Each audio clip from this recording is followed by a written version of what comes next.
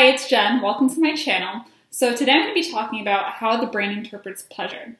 I find this topic to be very empowering because it's concrete science, not opinion. If you take the time to watch this video, you will understand how our brain feels pleasure, and you can use that information to optimize how you feel pleasure in your life.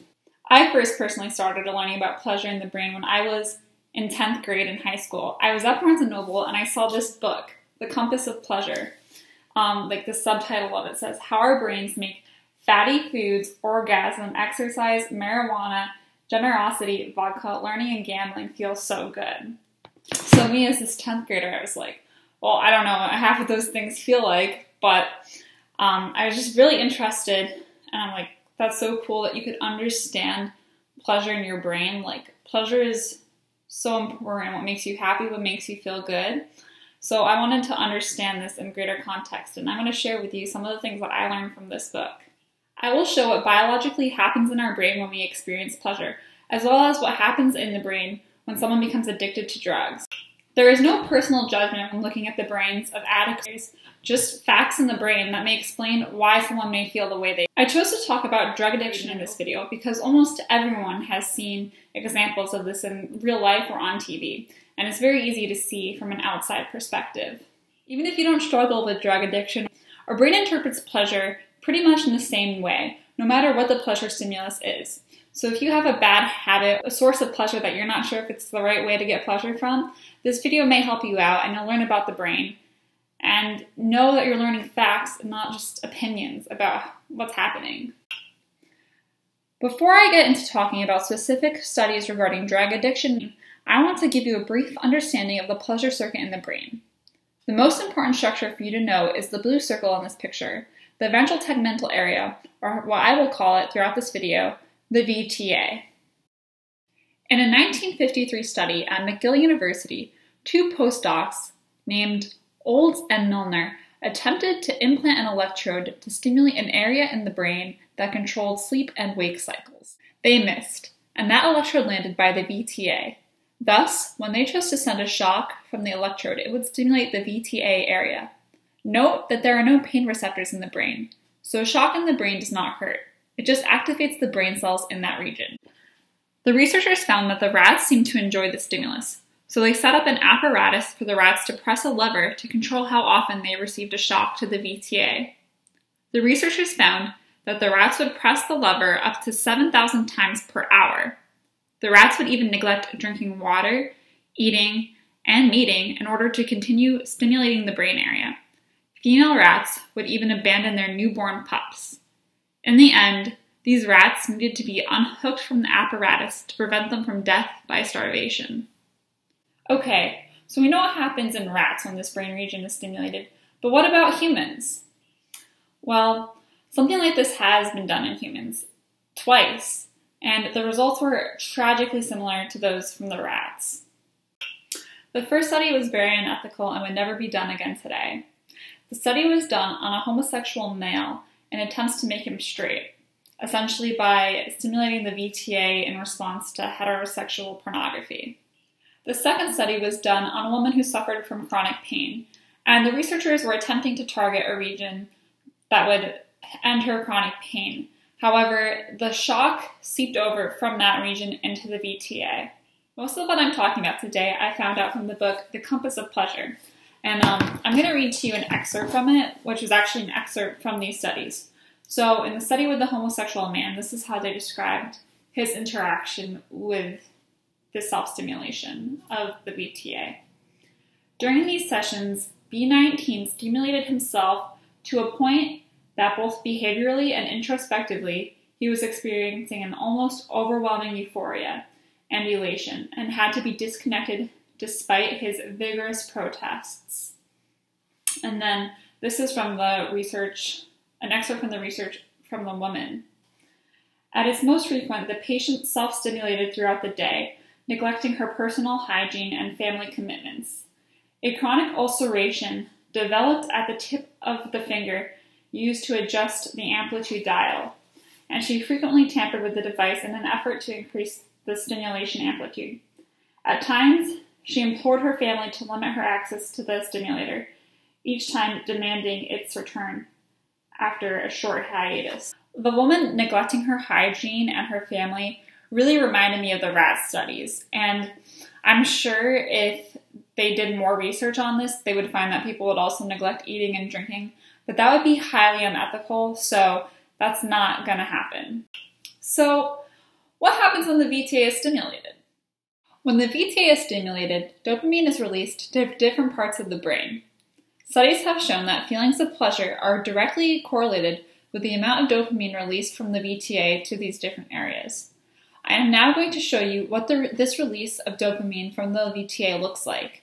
Don't worry about reading the text and the image. I will walk you through what you need to know for the purpose of this video. A brain cell is called a neuron.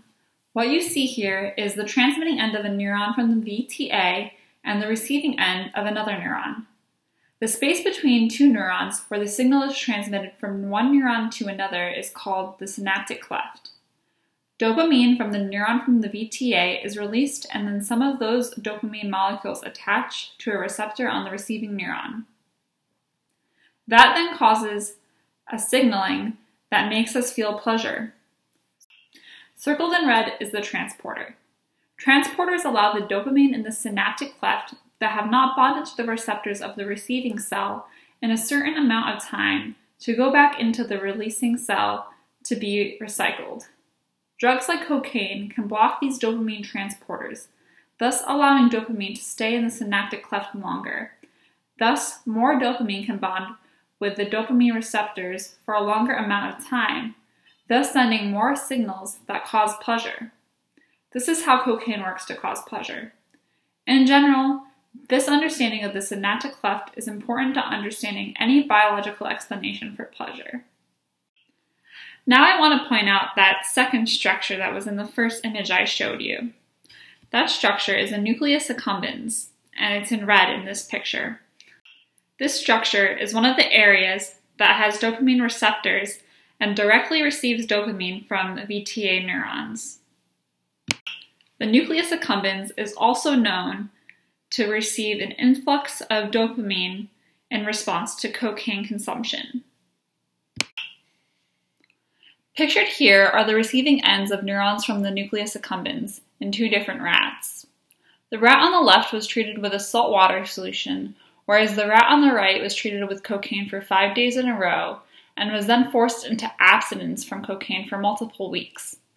This study was done to simulate addiction and abstinence from cocaine in humans. Key components of addiction include developing a tolerance, dependence, and craving. The euphoria first experienced with the drug often goes away during tolerance.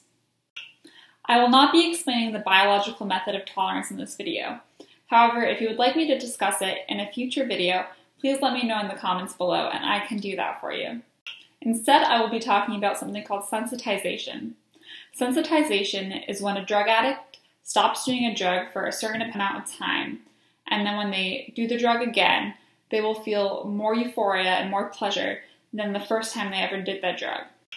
So going back to this picture of the receiving neurons in the Nucleus Accumbens. As you can see, these neurons have many small branches sticking out from the neurons.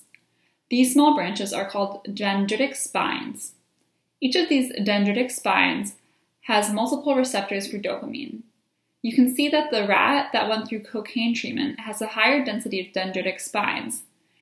This means that there are more dopamine receptors in the neurons in the Nucleus Accumbens for the rat that was exposed to cocaine and then deprived of it for weeks than the rat that never received cocaine.